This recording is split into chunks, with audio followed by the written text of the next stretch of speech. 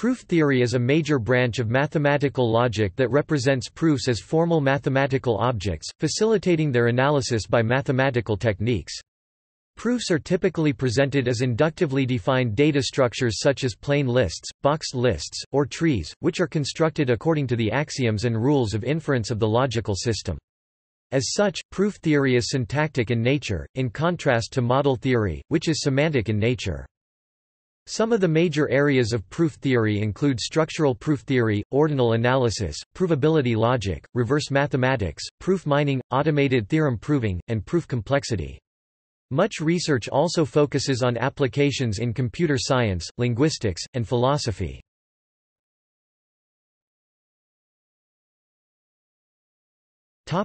History.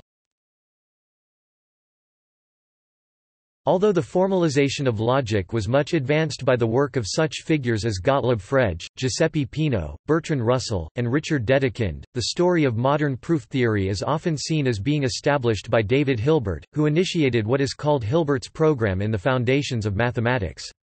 The central idea of this program was that if we could give finitary proofs of consistency for all the sophisticated formal theories needed by mathematicians, then we could ground these theories by means of a metamathematical argument, which shows that all of their purely universal assertions, more technically their provable pi 1 0 display style pi underscore 1 caret 0 sentences are finitarily true. Once so grounded, we do not care about the non-finitary meaning of their existential theorems, regarding these as pseudo-meaningful stipulations of the existence of ideal entities. The failure of the program was induced by Kurt Gödel's incompleteness theorems, which showed that any omega-consistent theory that is sufficiently strong to express certain simple arithmetic truths, cannot prove its own consistency, which on Gödel's formulation is a pi 1 0 display style pi underscore 1 caret 0 sentence.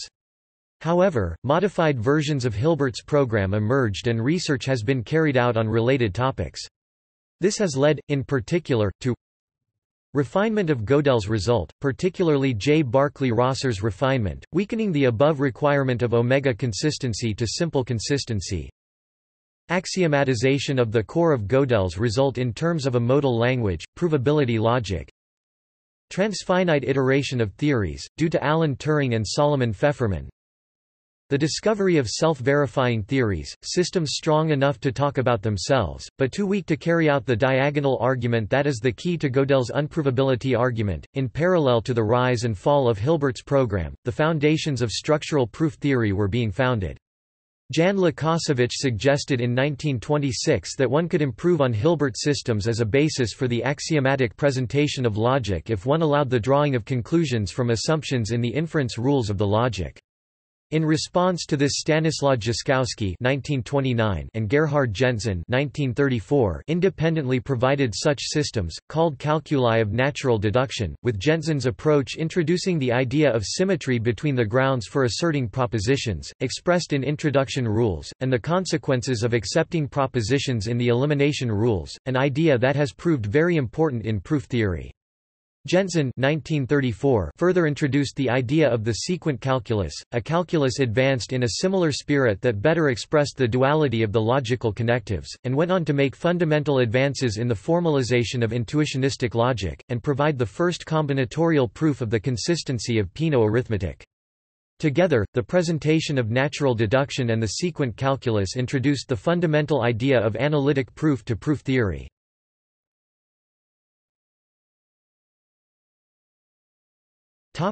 Structural proof theory.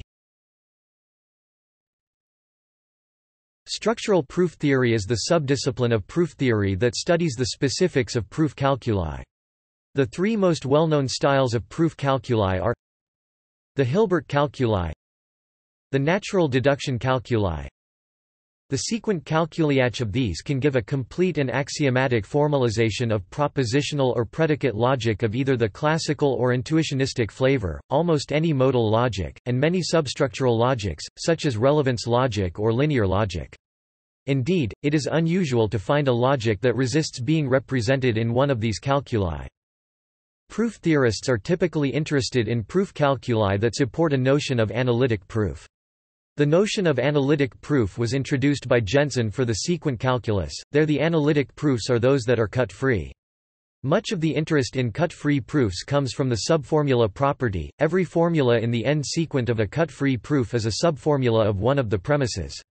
This allows one to show consistency of the sequent calculus easily. If the empty sequent were derivable, it would have to be a subformula of some premise, which it is not.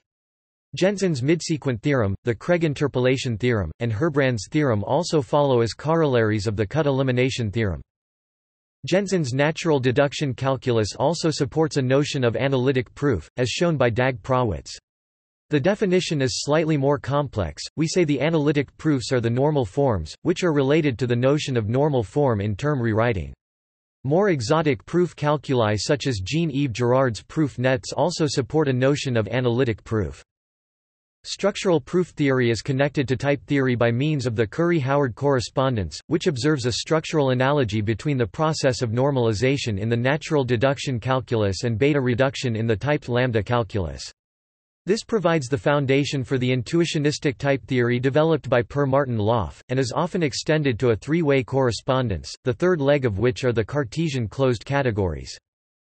Other research topics in structural theory include analytic tableau, which apply the central idea of analytic proof from structural proof theory to provide decision procedures and semi-decision procedures for a wide range of logics, and the proof theory of substructural logics.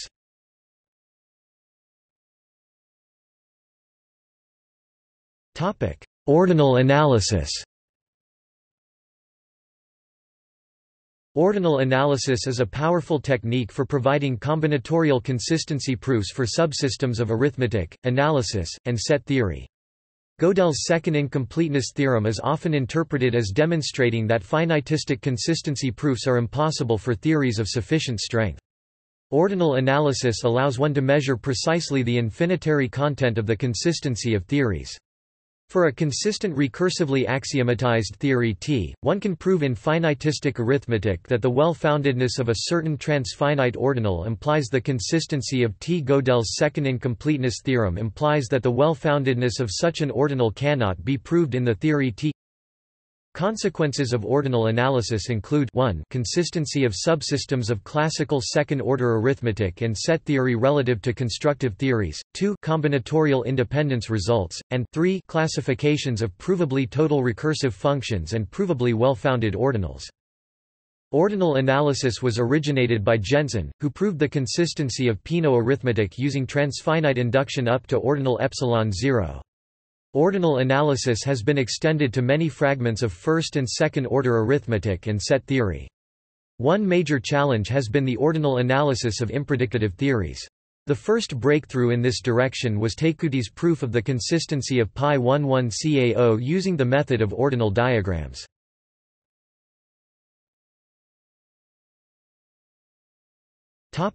Provability logic. Provability logic is a modal logic, in which the box operator is interpreted as it is provable that. The point is to capture the notion of a proof predicate of a reasonably rich formal theory.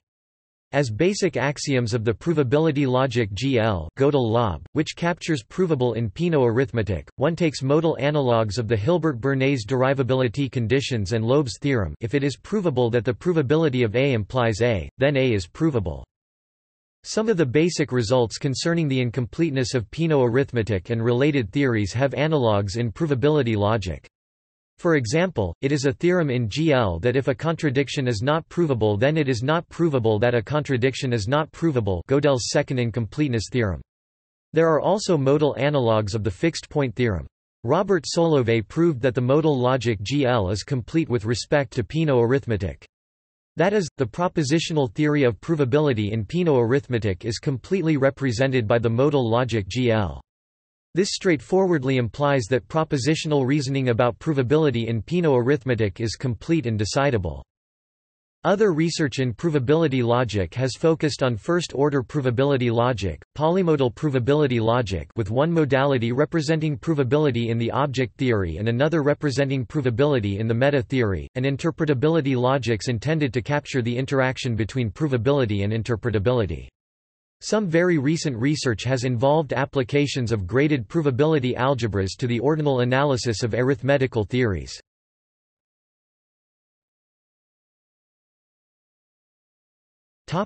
Reverse mathematics. Reverse mathematics is a program in mathematical logic that seeks to determine which axioms are required to prove theorems of mathematics.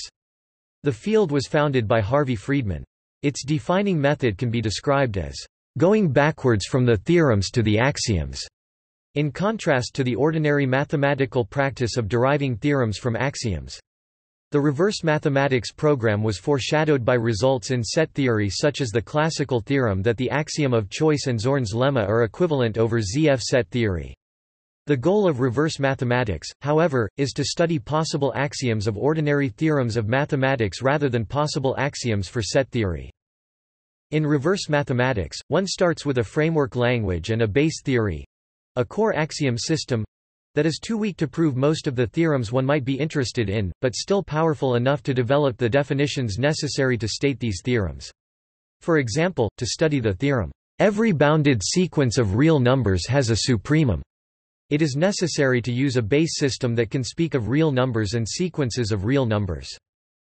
For each theorem that can be stated in the base system but is not provable in the base system, the goal is to determine the particular axiom system stronger than the base system that is necessary to prove that theorem.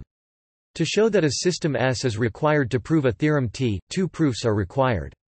The first proof shows T is provable from S. This is an ordinary mathematical proof along with a justification that it can be carried out in the system S. The second proof, known as a reversal, shows that T itself implies S. This proof is carried out in the base system. The reversal establishes that no axiom system S that extends the base system can be weaker than S while still proving T. One striking phenomenon in reverse mathematics is the robustness of the big five axiom systems. In order of increasing strength, these systems are named by the initialisms RCA0, WKL0, ACA0, ATR0, and Pi11CAO. Nearly every theorem of ordinary mathematics that has been reverse mathematically analyzed has been proven equivalent to one of these five systems. Much recent research has focused on combinatorial principles that do not fit neatly into this framework, like RT22, Ramsey's theorem for pairs. Research in reverse mathematics often incorporates methods and techniques from recursion theory as well as proof theory.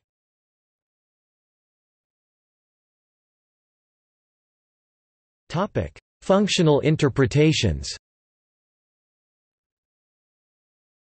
Functional interpretations are interpretations of non-constructive theories in functional ones. Functional interpretations usually proceed in two stages. First, one reduces a classical theory C to an intuitionistic one I, that is, one provides a constructive mapping that translates the theorems of C to the theorems of I. Second, one reduces the intuitionistic theory I to a quantifier-free theory of functionals F. These interpretations contribute to a form of Hilbert's program, since they prove the consistency of classical theories relative to constructive ones. Successful functional interpretations have yielded reductions of infinitary theories to finitary theories and impredicative theories to predicative ones. Functional interpretations also provide a way to extract constructive information from proofs in the reduced theory. As a direct consequence of the interpretation, one usually obtains the result that any recursive function whose totality can be proven either in I or in C is represented by a term of F if one can provide an additional interpretation of F in I, which is sometimes possible. This characterization is in fact usually shown to be exact. It often turns out that the terms of F coincide with a natural class of functions, such as the primitive recursive or polynomial time computable functions. Functional interpretations have also been used to provide ordinal analyses of theories and classify their provably recursive functions. The study of functional interpretations began with Kurt Gödel's interpretation of intuitionistic arithmetic in a quantifier-free theory of functionals finite type. This interpretation is commonly known as the dialectica interpretation. Together with the double negation interpretation of classical logic in intuitionistic logic, it provides a reduction of classical arithmetic to intuitionistic arithmetic.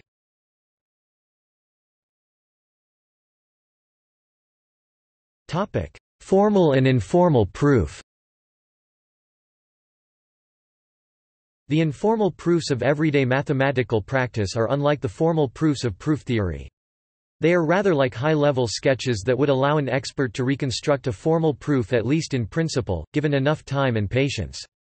For most mathematicians, writing a fully formal proof is too pedantic and long-winded to be in common use. Formal proofs are constructed with the help of computers in interactive theorem proving. Significantly, these proofs can be checked automatically, also by computer. Checking formal proofs is usually simple, whereas finding proofs, automated theorem proving, is generally hard. An informal proof in the mathematics literature, by contrast, requires weeks of peer review to be checked, and may still contain errors.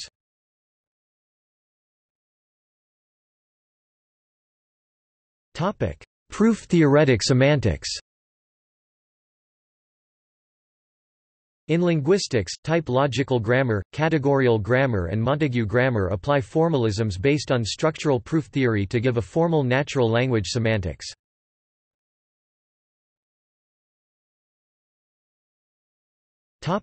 See also: intermediate logic, model theory, proof truth, proof techniques. Notes